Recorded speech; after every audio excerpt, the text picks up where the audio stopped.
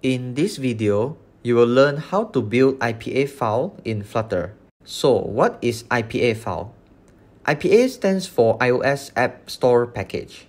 IPA file refers to the binary file format used to package iOS application. It's similar to Android APK file, but for iOS application.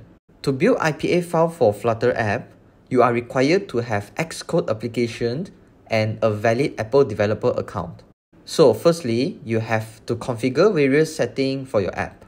To add the configuration, go to your Flutter app project directory, go into iOS folder, and open runner.xc workspace file. This runner file will be opened using Xcode application. Next, go into your project targets and look for Signing and Capabilities tab. Under Signing, you can see that the status shows warning as my theme is set to none. So you are required to have a valid Apple developer account to build IPA file for your Flutter app. Else you will run into an error during app signing. So now I will select my Apple developer account. Once you selected a valid account, you can see that the warning dismissed, which we can now build IPA file.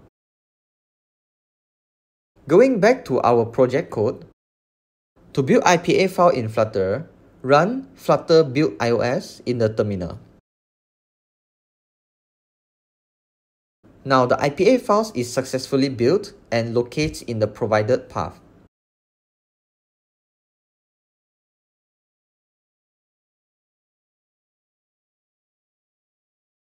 So this is the IPA file generated, which we can now upload and distribute the app. So this is how you build IPA file in Flutter. If you have any question, feel free to comment below.